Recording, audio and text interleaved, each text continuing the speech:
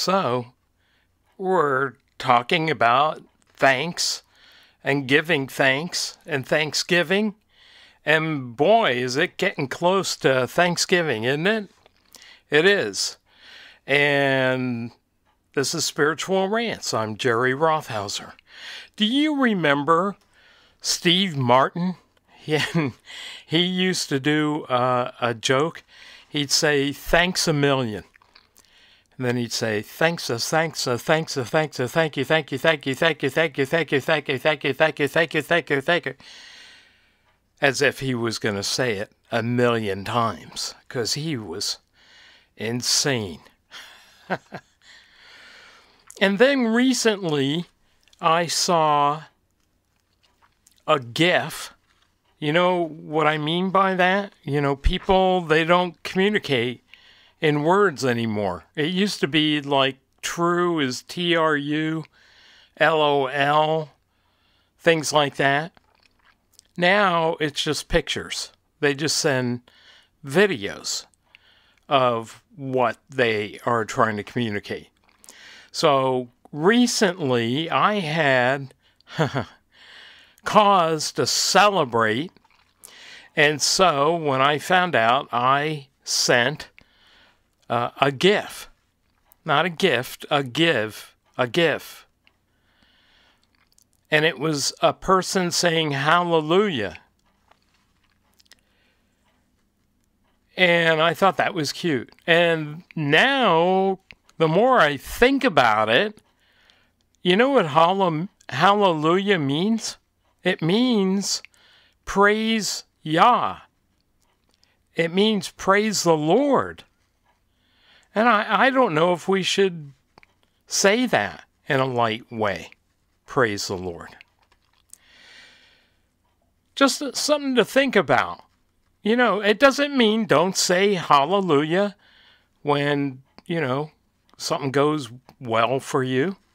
Of course, we've been talking about giving thanks no matter what the circumstances are. So, you know, how do you handle something that's a tragedy? Do you give thanks to God for that? Now, years ago, I interviewed Reggie Jackson.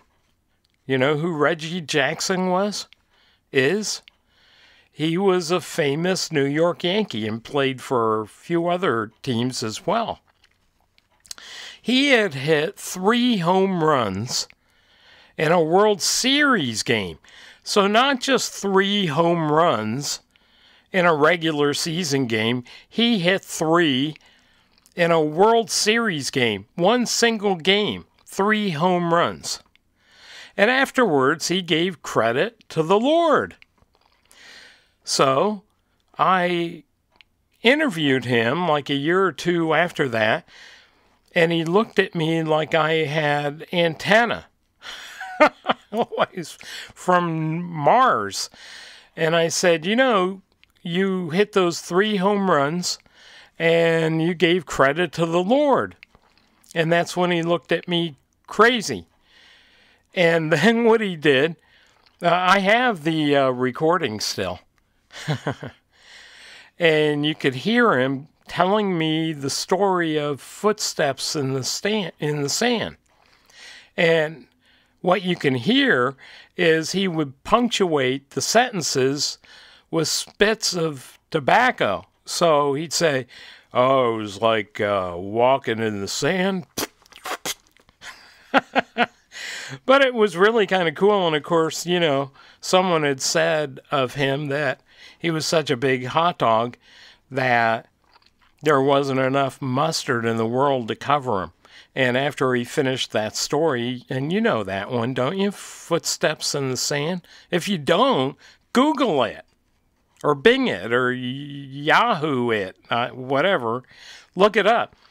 And after he told me that story, he abruptly turned and walked away. But, you know, he said to me at that time about the 3 home runs, he said, well, you know, yeah, I gave credit to the Lord, but, you know, what if I strike out 3 times? in a game. Then what do I do? And his point was that he could give thanks to God whether he was striking out or if he was hitting home runs. And that's a good attitude to have. And I like Reggie. I still do. All right, now here's something else. ACTS. If you've read my blog, you already know what that means. And probably on the podcast, I've mentioned it before. ACTS. It's a good pattern for praying. ACTS. It's an acrostic. Adoration, confession, thanksgiving, and supplication, which means make requests. But do you start with your prayers with adoration? You should. Praise the Lord. Hallelujah. Thanks a million. Do you know that Jesus himself gave thanks before meals? Now, he also sang hymns. Hymns. Not like contemporary rock songs. Not that there's anything wrong with that, but hymns are so much deeper and edifying. And Jesus sang hymns. But he gave thanks before he ate. He passed out the fish and chips, loaves.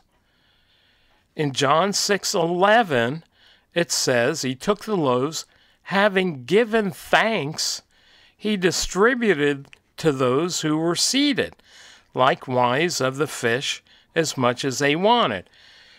There's a movie from, I think, the 70s. It's my wife's favorite movie of all time, Shenandoah.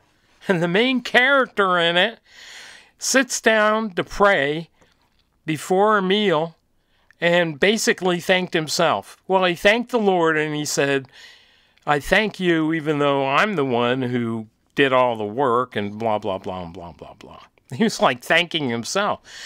Now, there's only one person that should be thanking himself.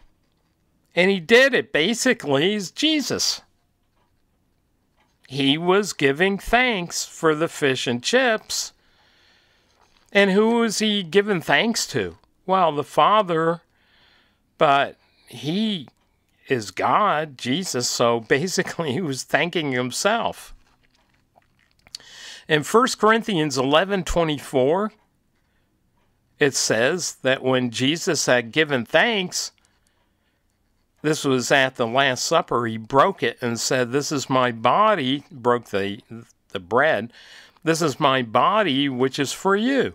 Do this in remembrance of me. But what he had done when he passed out the bread, the Last Supper, he had given thanks. And that's why when we have communion, we do it in remembrance of Jesus.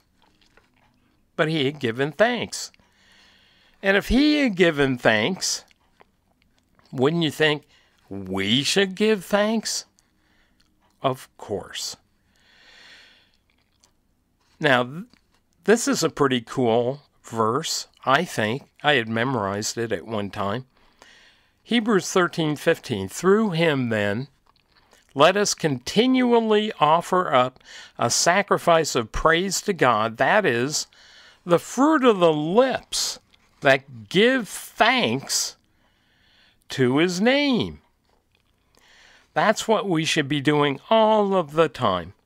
It's a sacrifice because we're acknowledging God rather than ourselves and thanking him, not ourselves. And what we do, I think, I've been thinking recently, especially like with the gifts that have hallelujah in them, we could just take something that's really important. and glorious, actually, to say hallelujah and demean it by turning it into jokes. For you have not come to a mountain, Hebrews 12:18 it says, that can be touched, and to a blazing fire, and to darkness and gloom and whirlwind. Verse 19, to the blast of a trumpet and the sound of words, which sound was such that those who heard begged that no further word be spoken to them. Verse 20, for they could not bear the command, quote, if even a beast touches the mountain, it will be stoned. That's Old Testament law. Verse 21, and so terrible was the sight that Moses said, I am full of fear and trembling. Moses was afraid at the giving of the Ten Commandments. Do we not realize how great God is and how holy He is? When there's strong winds, storms, tsunamis, earthquakes, a reminder to us that God is a holy God. And, you know, in regards to that, this generation just cares nothing about sin. I mean, it's all around. And even sometimes, you know, I have to catch myself. And what I'm watching on TV, it's like sin. God hates sin. And we think we can just get away with sin. Well, we think we just get away with not giving thanks for food or all the good things that we have in our lives. But also, as we've been looking at different passages, we need to give thanks in everything. Like we saw in Ephesians, Colossians, 1 Thessalonians 5. You can go back. You know, you can't wear those out. They're digital. You can go back, listen to those podcasts again if you didn't catch everything in there. Take notes if you want to. But keep in mind that God is God. Another comedian, Chevy Chase, used to say, I'm Chevy Chase and you're not. Well, substitute God in there when God says, I'm God and you're not. Consider that. And don't forget to count your blessings. Name them one by one. That's a hymn. Have you heard it? Do you know it? Count your blessings. Count them one by one. This is Spiritual Rants. I'm Jerry Rothhauser, and I hope next week you'll be downloading again.